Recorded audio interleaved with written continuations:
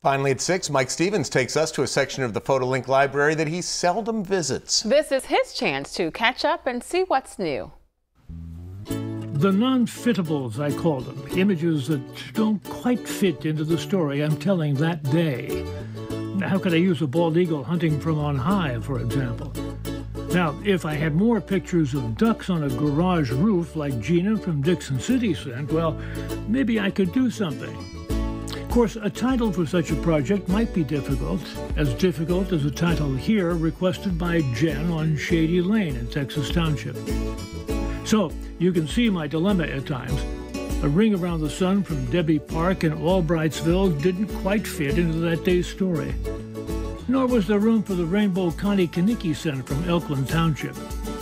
Like this piece from Mary Ann Stone in Hamlin, they make their way to the at random shelves to await their turn, which comes eventually.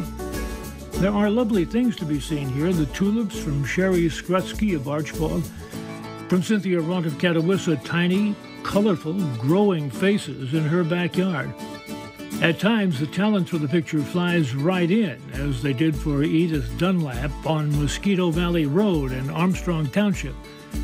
From Vicki Bowersox of Sealands Grove, a pleasant enough spring-filled stream where even a bit of time is time well spent.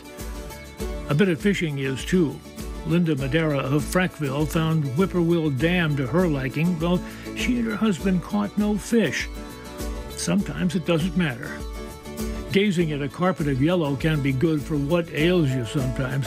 Carol White of Columbia Crossroads thinks all this can't help but make you smile.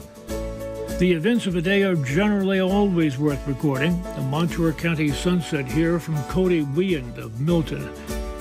Sunrise comes to us from Darrell Miller of Wyalusing, another in a series of random images that tell a story in their own way.